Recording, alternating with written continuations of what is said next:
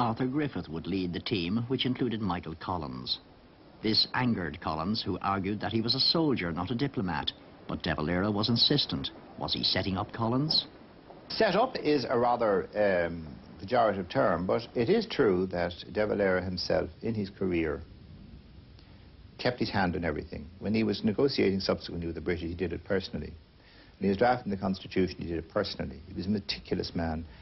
He gave the impression that a lot of these people flying around were doing things with their own bat, but in fact he kept the tightest possible control on his cabinet and everybody around him. And he must have known from his dealings with Lloyd George beforehand exactly what was there. He also knew from his tours of America, remember he had international experience which the others didn't have, what the weight of world opinion was, what the traffic would bear. And he knew what the strength of British influence was in America and how the Irish-American lobby could be countered. And though he had raised a lot of money, 4 million or something for the war loan, what was it compared to the scale of the money England had poured into Flanders mud, for instance? So he knew better than most people what they were up against. And the fact that for once he didn't keep his hand on everything that was happening from a day-to-day basis and wasn't the man in the gap indicates that he knew that the gap was going to be very uncomfortable. It was a barn and whale, and he wanted to stay out of it. In London, most of the Irish delegation party, including secretaries and staff, stayed here at 22 Hans Place. Collins, guarded by members of his squad, including Tom Cullen and Liam Tobin, made his headquarters at number 15 Cadogan Gardens in Kensington. Also with Collins was Emmett Dalton, who had fought with distinction in the First World War, but since then had been a member of Collins' military staff. Dalton, like Collins, was apprehensive about the London visit. Well, we were annoyed at the idea of Collins going at all. I'm talking now of the army, because it exposed him, as you know, to the enemy, and he had been sheltered up to then. And we were he himself was very reluctant to come, as you know, and this it caused us a lot of worry. So it was decided by the General Staff that we would purchase an aircraft. I thought this idea up because I knew 2 air flying officers who would cooperate with us and who were now in the volunteers. And this was Jack McSweeney and Charlie Russell. So they came over ostensibly from the Canadian government, the Forestry Department, to purchase an aircraft for watching fires in forestry in Canada. And they succeeded in purchasing an aircraft, which we held at Croydon all the time. And this, the object, of course, being to, in the event of a breakdown, to get Collins back to Dublin as fast as possible. Formal talks got underway at number 10 Downing Street on the 11th of October 1921. At 11 o'clock, Collins and his group entered the building. They were met at the door of the cabinet room by David Lloyd George, who sat down with his team in front of the fireplace. Arthur Griffith sat directly opposite him across the boat-shaped table, Michael Collins beside him. Negotiations would last 2 months and entail 7 plenary sessions, 24 sub-conferences and 9 meetings of special committees. Each morning Collins went to Mass at Brompton Oratory and lit a candle for Kitty Kiernan. Often he'd return to Cadogan Gardens before his fellow delegates had wakened for the day ahead. Kit dear, I've just returned from Brompton Oratory. Lit a candle for you. I did a journey of 5 miles to my sister's place for a letter from you. No letter. Honestly, I felt it terribly, but I do not believe that you failed to write and won't believe it until I know. Goodbye for the day. Tough work before me. Every good wish and thought. My very dear Michael, I wonder how you were doing in London. Meet any nice girls that you liked? Did you kiss anybody since? I didn't. Didn't get the chance. You know I'm only joking. My love to you. In their correspondence, there were suggestions, too, of intimacy, experienced or perhaps tempted. I love to have you here, but we must be really good. No bedroom scenes, etc., etc., etc. Taken too? There was speculation also, privately and publicly, about Collins's relationship with one of his most ardent admirers, Lady Hazel Lavery, wife of the renowned artist Sir John Lavery. Lady Lavery, who would one day grace the Irish pound note, was one of London society's great beauties. Collins frequently visited her home. Well, there's hardly a diarist in London that ever wrote that didn't refer to their relationship. Lady Diana Cooper talks about it. George Bernard Shaw referred to it. But at home specifically, the person most close to Hazel Lavery was Anita Leslie, her companion, daughter of Sir Shane Leslie. Anita Leslie was her companion all her life until she died an old woman. And she told her everything. And she told her of her affair with Michael Collins, chapter and verse. But Anita Leslie's father, Sir Shane Leslie, cousin of Winston Churchill, had a different explanation for those frequent visits to the Lavery home here in London. In the Lavery studio, we brought in Winston instead of a government building. And they all were pretending to be painted pictures.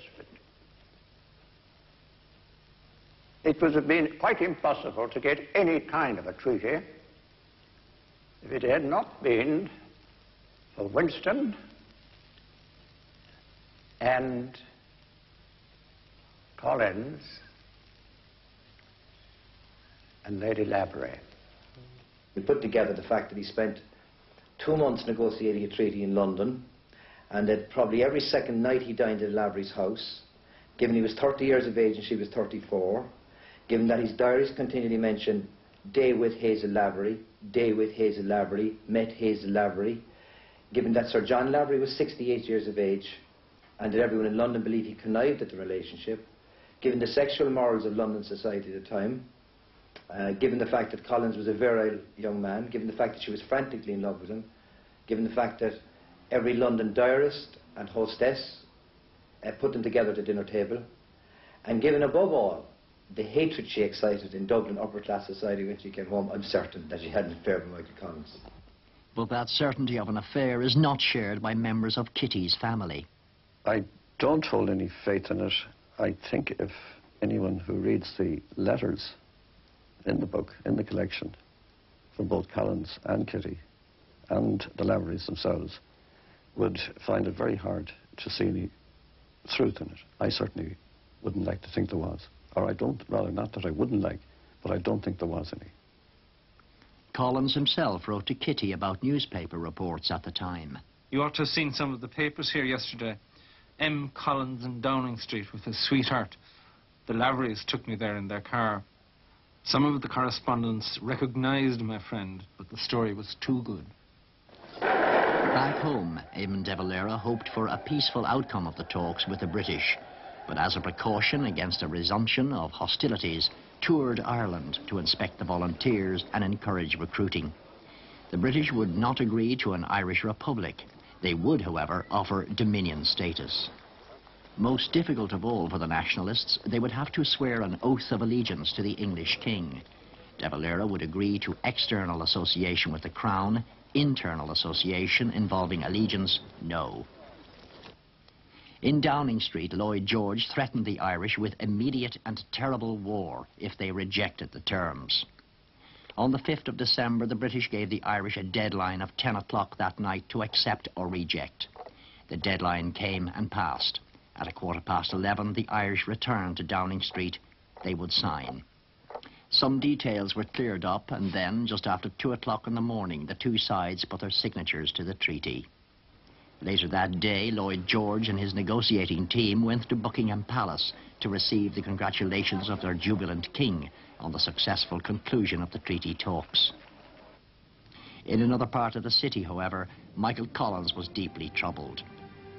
Earlier that morning, in his room in Cadogan Gardens, he had paced the floor for some time and then sat to write to Kitty Kiernan.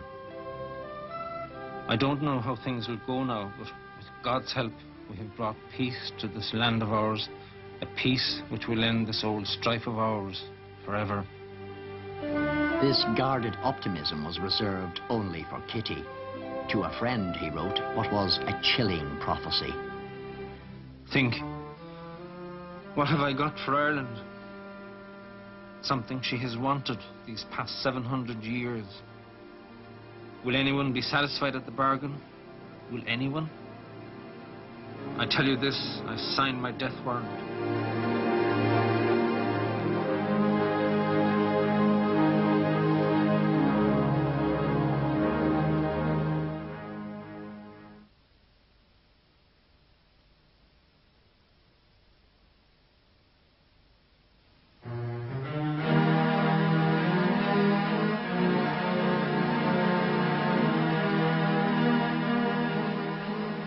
The new year of 1922 saw growing division in Ireland about the wisdom of signing the treaty.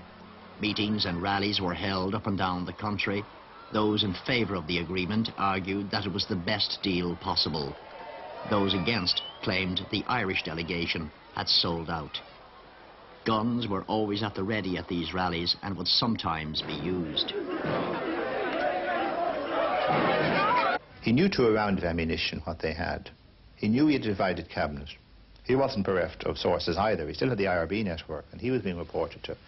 He said, as he signed it, he was signing his own death warrant. He knew the bitterness of the Irish and the way they turn on their own leaders and that sort of thing. History has proved that from the time that Michael Collins signed the treaty to this year, it has not been possible for nationalist opinion, be it of the provisional IRA kind or of the constitutional kind, to advance the Irish position any further than he took it. We see that Collins signs a treaty, earns antipathy of Mr. De Valera, but the fact is that through most of that year of 1921, and for the years before that, he was not the person in the cabinet at the time that was in favor of a truce or two negotiations. That he was very much for continuing as far as they could go a military effort. He organized, was certainly responsible for being a key leader of the ambush effort and the counter-reprisals. For what he saw was a matter of meeting British terrorism from the standpoint of what he saw General Macready doing in the Black and Tans, that he responded in kind.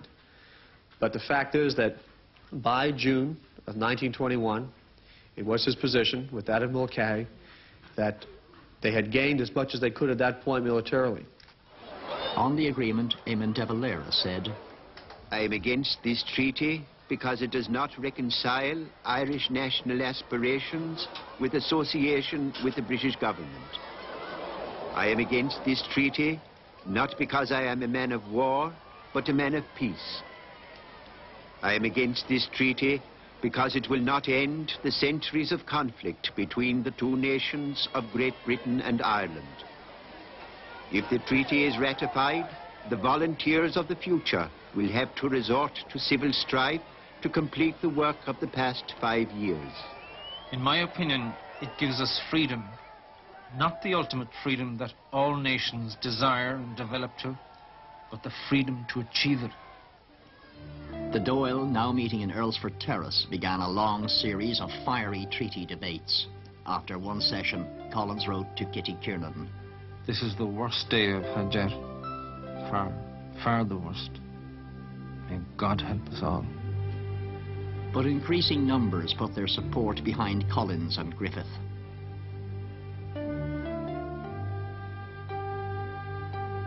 At last, on the 7th of January 1922, the Dáil approved the action of the Irish delegates in signing the treaty. The voting was 64 votes to 57.